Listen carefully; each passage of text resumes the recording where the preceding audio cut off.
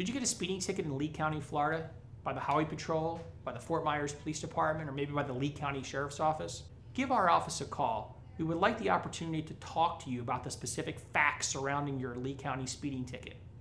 Do you realize that if you just pay that citation and don't do anything else, you will end up with either 3 or 4 points on your license? That could have a detrimental effect on your insurance over the next 36 months. We may be able to get the citation dismissed and at the very least try and keep the points off.